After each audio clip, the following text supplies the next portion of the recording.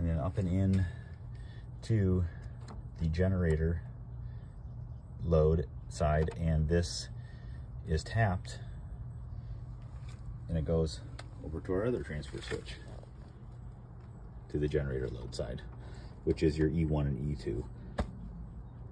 And then in this first transfer switch, it's really hard to see, but our control wires, we landed all 7 control wires.